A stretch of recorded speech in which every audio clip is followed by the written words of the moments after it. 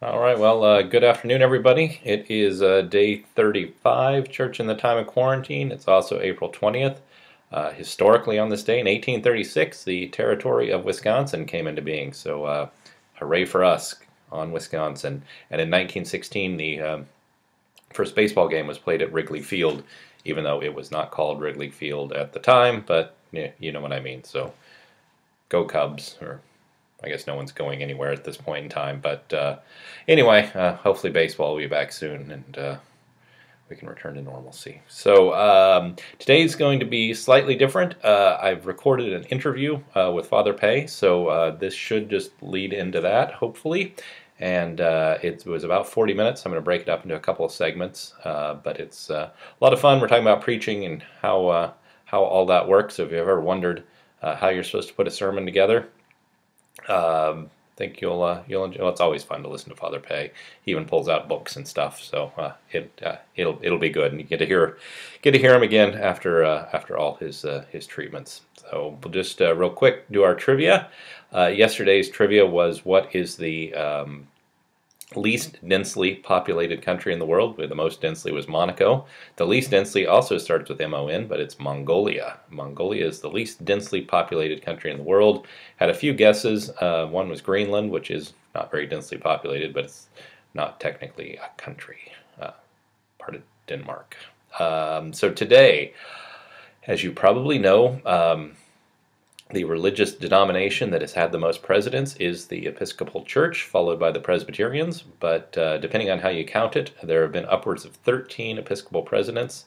I don't know if you count Thomas Jefferson in there, you get down, if you dump him, it's 12. But anyway, so the question is, who are the two most recent Episcopal presidents? So if you want to send that in, that would be great. They were in the they've both been in my lifetime, if that helps as a hint. So if you get one, you may be okay too. Okay, well, let's end with a prayer today for those that we love, and then hopefully this will transition right into fun time with Father Peay. So let us pray. Almighty God, we entrust all who are dear to us to thy never failing care and love for this life and the life to come. Good morning, everyone. This is the inaugural sessions of, I don't know what I'm going to call this. I'm thinking the St. John Chrysostom sessions or something like that, but we'll see how long they go on for, if they even need a name. But the idea being we'll do some interviews, kind of break things up a little so you don't just have to look at me every day and get tired of what I'm saying. So the other thing, a friend of mine who works in cybersecurity has told me that Zoom, which we're recording this on, is stored on unsecured Chinese servers, so the Chinese government can look at it in a time. So in that case, Xi Jinping looks like Winnie the Pooh. Okay, so we got that out of the way. So our topic for today, we have Stephen Peay with us, and we're going to be talking about homiletics and homiletics, preaching, whatever you want to call it. The reason I chose this topic, not just that Steve Peay is my good friend, but also when I was in seminary, I had two classes that were entitled homiletics, but we never actually did any homiletics. The only thing I remember from those was how our instructor's mother made salads, and that traumatized our instructor a tremendous amount because he talked about it a lot, enough that I remember how his mother makes salads. So the hope is to get a little knowledge on what preaching is, what good preaching is, how it's taught, and all those sorts of things. So with that, I know most of you know Father Peay, but let him kind of give you a little of his background, and then kind of like a 1950s game show, I sent him the questions in advance, and we'll go through a series of those. And yeah, so anyway, welcome, Father Peay, and great to have you with us. Thank you. Again, I hope my voice is clear. I'm still recovering. Um, and if I periodically have to take a little water, there's a reason for it. Just my background. When I was in the monastery, my superior decided, since I had background in debate and theater, that I was going to teach homiletics. The problem was there was no Roman Catholic homiletic program anywhere in the world for an academic doctorate. And that's still the case. You can't get a PhD in Roman Catholic homiletics.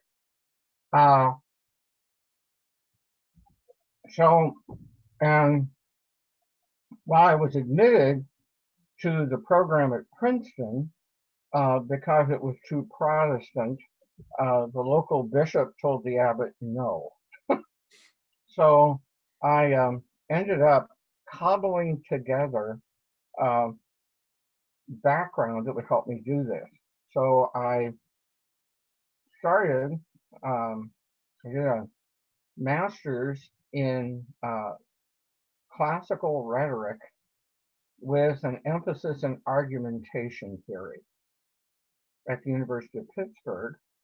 And then I went on to get my PhD at St. Louis University in historical theology and wrote my dissertation on the history of preaching.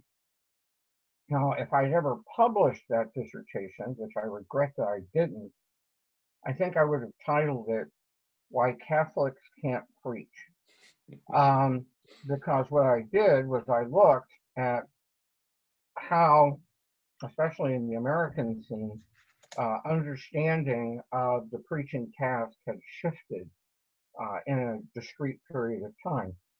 So technically speaking, I do homiletics, but technically speaking, I'm a historian of preaching, which is not a bad thing, but it's kind of fun. But as a result of my training, I tend to have approached preaching in a more classical rhetorical orientation.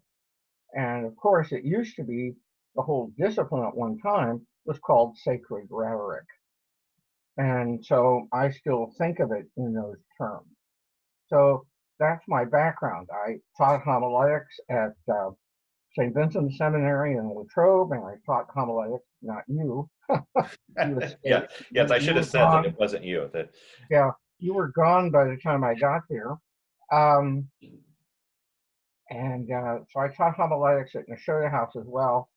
And I've done a number of workshops and clergy retreats and days on preaching. So it's something that I do with great love. One of the reasons when I had this most recent bout of cancer, when they talked about surgery and that I'd lose a good chunk of my tongue, I said, I think not. You lose your superpower. Well, yeah, I'm not ready to stop talking. Okay, and so there it is. So that's how I come to this, and I'm looking forward to this conversation. Well, thank you, and thank you so much for taking the time to do this and be the guinea pig. No, So happy to do it. Well, it's something you kind of touched on, which the first question I have, is when you think of preaching, is there a difference between a good sermon and a good speech, a TED Talk or whatever, it is we want to say these days, besides the subject matter, obviously, but structurally and all that, is there a difference in making a good speech and making a good sermon? To be very honest, no. The elements of human communication are the same. It's how do we turn those elements to a sacred purpose. So I would say no. You use those techniques to do that which gives glory to God and edifies God's people. Well, that actually kind of leads into the second question, because the Tertullian had the famous question of what hath Athens to do with Jerusalem, and the idea being, can we take resources, that are not strictly Christian, that are outside of the faith, and bring them into something that is glorifying to God? That's been a perennial bugbear and it goes all the way back to Augustine. And this is a copy of Augustine's On Christian Teaching. The entire third book of this is on a Christian rhetoric. And basically, what he's talking about there is how do we adapt that which is there to the task. Almost every one of the great thinkers was trained in rhetoric in the early church.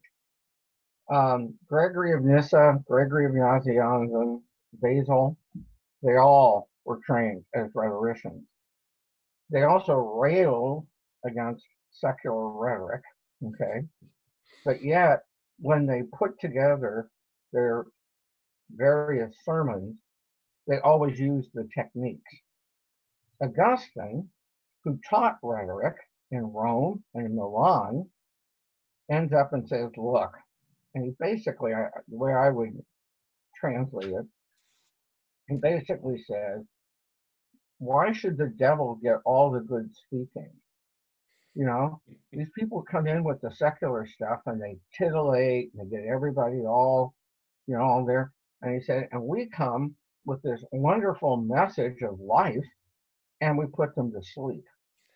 And so he talks about how we can do that, which is why when I was teaching homiletics, my students had to read Augustine, the third book, and they had to read the rhetoric of Aristotle.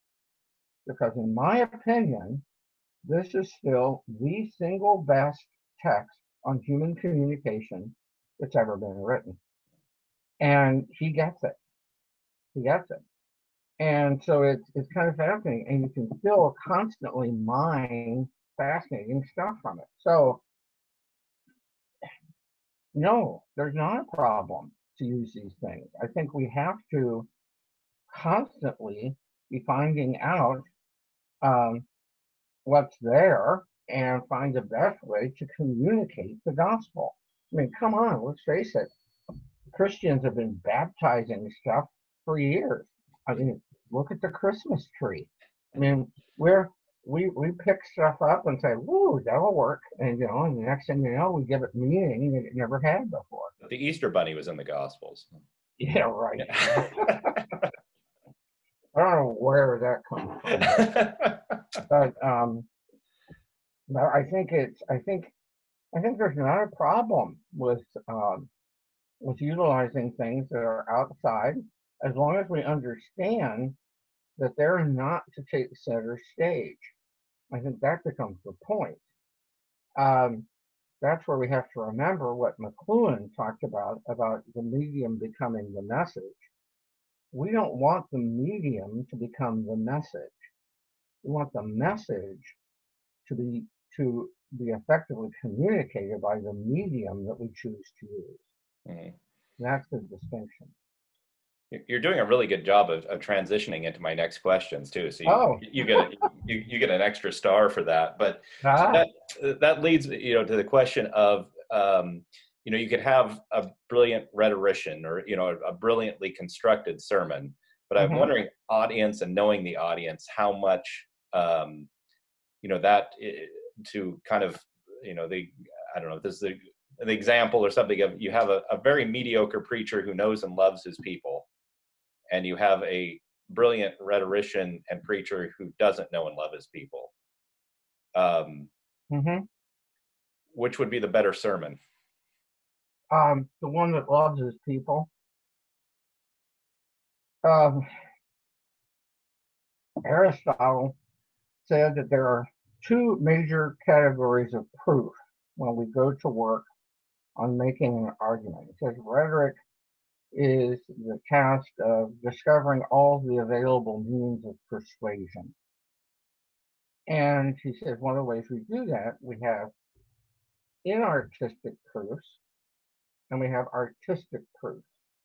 Artistic proofs are the things that we can come up with that make our what we would call invention that would enable us to make the argument. Inartistic proofs are just the things that are natural, that are there. And one of those, and one of the most powerful ones, is what he calls ethos. Okay, the ethos of the speaker. Now, later on, I'm going to get up and move, and I'll be right back. I'm going to Okay. go over here and pull something off the shelf. I'll sing and keep people entertained. Well, I'm just over here. okay. My first interview, and I've already run you off. So. No.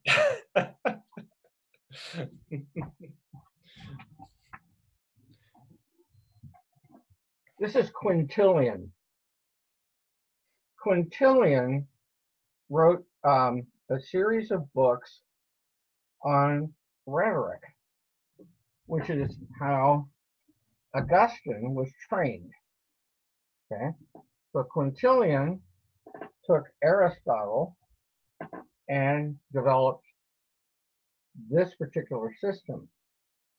Aristotle talks about inartistic proof, the ethos. Quintilian put it this way, that it's a good man speaking well. That's the strongest proof. Mm-hmm. And it's true. Somebody who knows their people, cares for their people, loves their people, and comes bringing the best message they can, given their ability, will be effective. I mean, I've heard some horrid sermons over the years when I visited and so forth. But the people, the person who cares for his folks, visits the sick, is there when they need him, loves them, that they're successful. Now, does that mean that you get to slack off and don't do your best job? No. You should always be trying to improve. But the truth is, the ethos of the speaker is absolutely important, and coming to know your hearers is also important. Now, I'm going to reference something that some research that's been done. She's a Danish Lutheran bishop and a homiletician. Her name is Marianne Gaarden, Gaarden. And she's written this wonderful book called The Third Room of Preaching. The Third Room of Preaching. And what she does is that she makes the argument that when we preach, there is a multi-dimensional relationship or space, which she calls the third room. And this is what she says.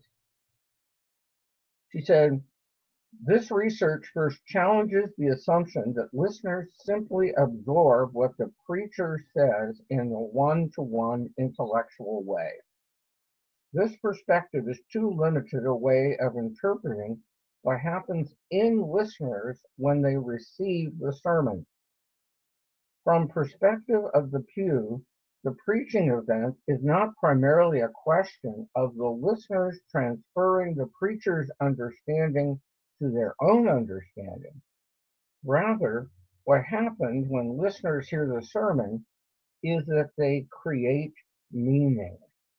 Or, to use a theological word, the sermon becomes an incarnation of meaning in which both the preacher and congregation are stakeholders. The encounter between the preacher's own words and the listener's inner experience brings about what I call a third room, in which the listeners, in internal dialogue, create a surplus of meaning that was previously not present in either the preacher's intent or the listener's frame of reference. Now, to me, that's brilliant, but it's also nothing new. Yeah. I think it explains why sometimes after services, people will come up to me and tell me they like my sermon and tell me something about it that I had no idea was actually there. Precisely. And that's the point. Because all of a sudden, what's happening is you're surfacing things that were there that connect. It's never a one-to-one transference. That's what Aristotle talks about. That's what Augustine talks about. That's what Quintilian talks about. It's human communication. It's back to that model. Remember the model of human communication about sender, receiver, noise, all that stuff in between. And we have to realize that listeners always bring something into the mix. So that if the message is coming to them, it's going to come through filters. And we have to be prepared to deal with those filters. No, I think that's often, there's weeks where I think I've written the greatest sermon in the world and no one cares. And then there's weeks where I show up and think I've written, I did my job and wrote a sermon, but that's about all I really did. And people tell me they loved it. Yeah. Well, the other thing, pardon me for being too religious, but the other thing is, the Holy Spirit is engaged here. Yeah. There's always that, but I think there's some people go into a little too much of do not put the Lord your God to the test. Like you do need to prepare too. That yeah. So well, kind of following up with that question. So how much of being a good preacher is God-given talent, and how much can be taught? Well, I think it can be taught. It's taught more easily if somebody can actually do something. I mean, you're a good speaker naturally, just to use you as an example, and you have this uncanny ability to find all kinds of stuff in popular culture that you make connections, and which I used to love it when you preach at daily mass at the house, and I would just sit there and chuckle because I'd see what you were up to, and I would be laughing inside. I couldn't let it go before because you were building it up. I could see exactly where you were going with it, and you'd make these connections, and it's just like, oh my heavens, and you sucker punch the congregation like time after time after time, and we always fell for it. You have a natural ability to do that, but you've also honed it as a craft, and that makes it different. So can it be taught? Absolutely. In your case, thank God you were willing to do it self-taught.